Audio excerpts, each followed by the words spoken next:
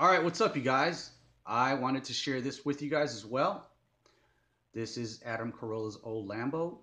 It's a 69 Lamborghini Islero with a 12-cylinder engine, 4.0, 4 cam, and it just got detailed. It just got done.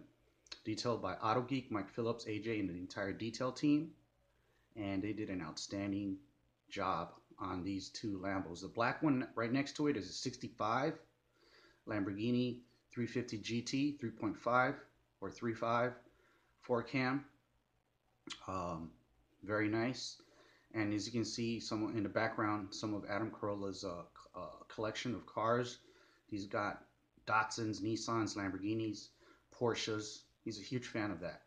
So, and as you guys know, if you've been watching my videos, I'm a huge, enormous Lamborghini fan myself, and I appreciate all Lambos. So that's why I wanted to share this with you guys and just show you this nice Islero.